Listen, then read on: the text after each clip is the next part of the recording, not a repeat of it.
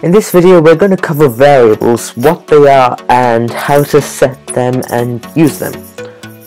Because this is 2-minute coding and just the fundamental concepts, we're only going to learn the basic of it, but in the future when we use them more, I will explain how to kind of spice variables up and use them in more kind of imaginative ways and more useful ways so that we can embed it into an application and it'll have a proper meaning.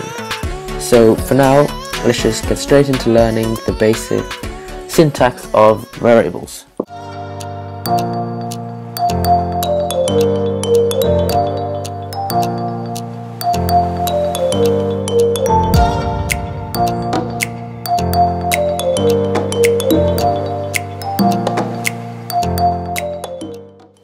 So let me reset the timer and then we can get straight into variables. So what is a variable? A variable, really simplified down, is a space in memory where we store temporarily some data. So this can be a string, an integer, whatever data type, we can store it. So to declare a variable, we need the name of the variable. This is what we decide. So we can say the name of the variable is going to be name. To set it, we need to put the equals, and then in here, and after the equals goes what we want to set it to. So I'm going to start with a string, and I'm going to say just Johnny.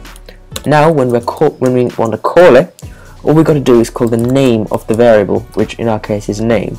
So if I run this, what we'll see is it prints not name, but it prints Johnny. And now whatever we change the name variable to, say Max, it will print that and not the old value because it's temporary, and every time we run the program it's going to reset.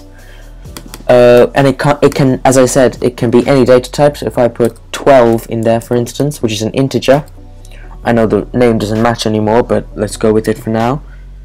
It's going to print in a sec. Oh, sorry, I didn't press enter. It's going to print 12 because that's what we set the name variable to. And that's all we're going to cover on variables for now, because that's just the really basic fundamental concept of it. And this is 2-minute coding where we learn all the fundamental concepts.